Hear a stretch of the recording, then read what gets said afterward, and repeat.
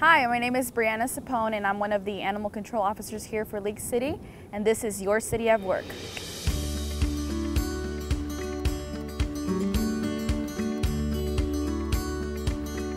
I love that as a department and as a city, everybody works together.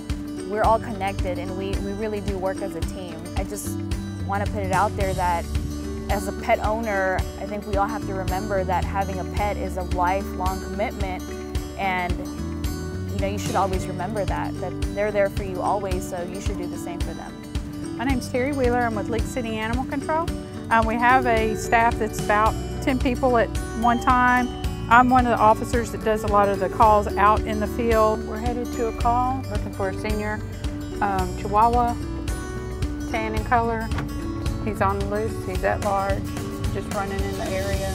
I'm one that likes to educate and enforce if I have to. We are a no-kill shelter. Call for service is generated through CAD system through the police department, and I or another officer will investigate, especially if it's an animal bite or sick animal, those kind of things. We're sent out on the call, and when we reach the call, then we assess it. If it's an animal bite, we take a report per the state of Texas. If it's an injured animal, we bring it back here, try to get it vet care or some type of care to get it stabilized per its health. We get wildlife calls, snakes, wildlife, raccoons that are sick, baby birds. We take care of that, and they do go to rehab. When we're out and about, a lot of times the kids want to look at the trucks. And we have 2 trucks now that have AC in the back. I love working here at the League City Animal Shelter, that we're so proactive in that we get animals out of here through fostering and other ways, rescue groups.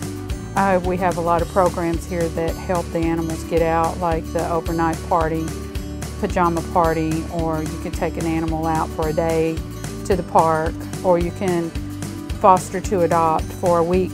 And if it doesn't work out, there's not any monies involved, so you really can enjoy the fact that you have an animal in your house for a week. If it doesn't work out, then you bring them back and no questions asked. It's just so many good things that happen here, and that I'm so glad to be part of this shelter.